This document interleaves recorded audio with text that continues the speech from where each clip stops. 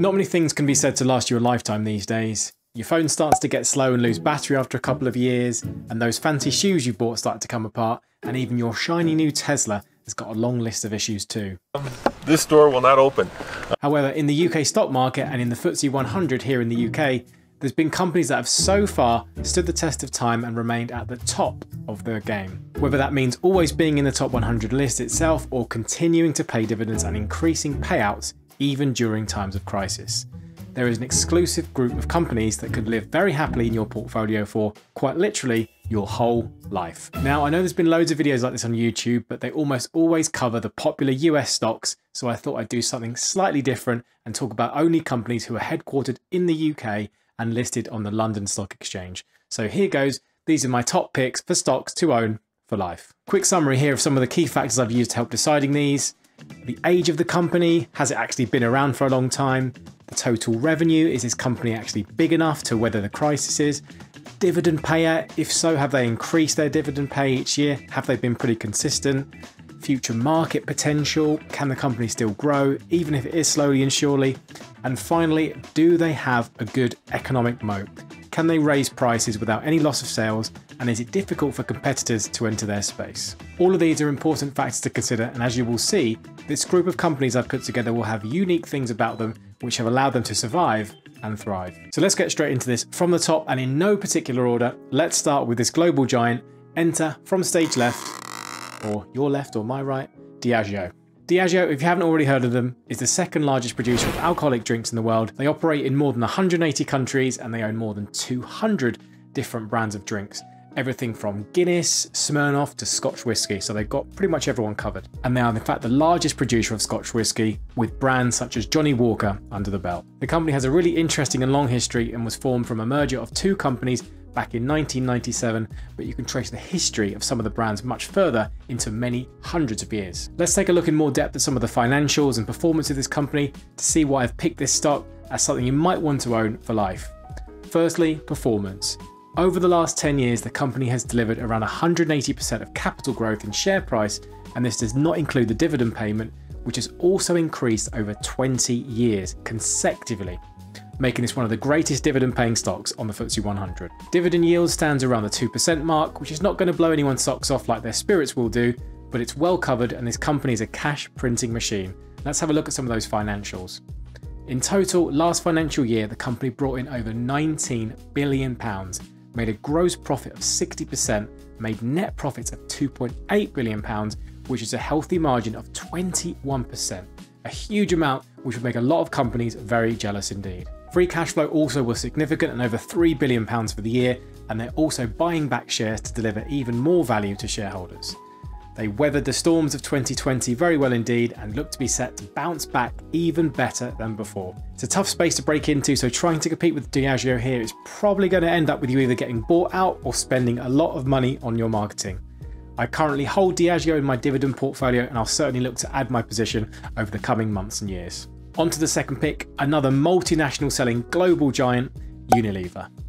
There is almost no way that you can live your life without having used or seen a Unilever product, and they hold more than 400 different brands. Many of these companies have been acquired along the way in their long history, and you might not even know that some have a single owner of Unilever. Their major brands include everything from Hellmann's mayonnaise to Ben & Jerry's ice cream, all the way to Lynx deodorant and Persil. They've pretty much got every bit of your house covered. You pretty much can't escape. The company was also formed by a merger similar to Diageo when a margarine producer and a soap manufacturer couldn't keep their hands off each other. Rather than being a slippy relationship, it turned out to be a match made in heaven to the global giant that it is today. And it's also nearly 100 years old. So unlike some US hype stocks, it has actually survived major economic downturns in the economy. Performance over the last 10 years has been good, with over 67% gain in capital, not including those dividend payments, and once you factor those in, you get a healthy current yield of around 3.5 to 4%, which, just like our last pick, has been paid consistently and grown over more than 20 years. This type of stock would sit really well in a dividend portfolio or even as a defensive play to support your more speculative plays and give you some inflation beating returns while you try and find the next Tesla. And when you do find the Tesla, let me know.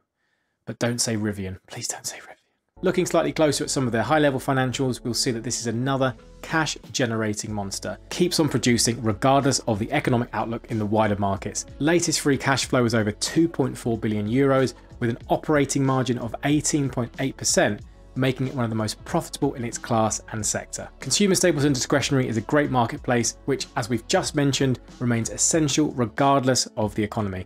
I'm pretty sure that people still eat ice cream when they're both happy and sad, right? Anyone trying to enter this space is faced with a lot of barriers and will have to spend a lot on making their brands attractive compared to some of Unilever's household names, or maybe even get themselves acquired along the way.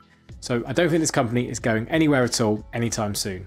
Here's to the next 100 years. Although ideally, if they could grow the share price over the next 20 to 30, that would be much appreciated. The next company is one that's easily flown under the radar, quietly delivering massive shareholder returns over the last few years in a pretty boring sector that it pretty much owns to itself. The company I'm referring to is called Halma. It's been around for over 120 years and basically started as a rubber business, producing that useful commodity until it eventually acquired and pivoted into the mechanical engineering and electrical sectors, going public in 1981. The company leads the way in smoke and fire detectors, as well as producing alarms and other safety equipment. No sexy electric cars here, guys, but very sorry about that. But you can look at the performance and you'll be asking yourself why you hadn't paid attention before. Over the last 10 years, the returns have been pretty crazy at over 800% if you'd put your money in back then. And then there's also the dividend to be paid too. Whew, get a double whammy. Speaking about dividends, this company is another reliable payer, and although the yield has been going down slightly due to the rise in the share price, the dividend payments have been rising year after year for more than 20 years. Although sadly, at 0.6%, you won't be getting much in terms of income from this stock right now. Looking at some of the latest financials, here are some of the high-level figures worth considering certainly. £1.32 billion in revenue for the year with a healthy operating profit of £241 million. In its latest earnings call, without committing to firm numbers, Halma mentioned it's expecting to deliver a low double-digit organic profit growth. The only thing worth noting here is that the company has grown so quickly and produced such high returns that its current share price will be strained to grow a lot further and faster. The company is currently trading at over 40 PE ratio, which sounds low to maybe some of you, but it's very high for the FTSE 100 and certainly high for a sector that's not going to be growing much too fast and low double digits at best. So in terms of pricing and whether you should buy now, just make sure you look into the financials and make a decision that's right for you. But this company is a reminder to us all that we don't have to look at the attractive and exciting technology companies to get growth, and actually there are plenty of hidden gems out there waiting to be discovered in unloved and boring sectors of the market that just keep on generating cash and profit year after year. In the penultimate spot, for no reason whatsoever, we need to look at the pharmaceutical giant and the largest constituent of the FTSE 100, AstraZeneca, and one of the largest companies in the world in its space as well. It trumps Unilever by a good £20 billion in market cap. In terms of performance over the last 10 years, the company has delivered a 181% return on capital alone. And that does not include the healthy dividend yield, which has been falling as the share price has increased. If you actually zoom out further on the stock chart, you'll see an all-time return of over 1200%. This company's not been around for the longest time in its current name and was formed from a merger back in 1999, a joining up of the British firm Zeneca and a Swedish firm Astra. The giant has acquired numerous companies along the way and has an impressive revenue number of over $25 billion from the last financial year.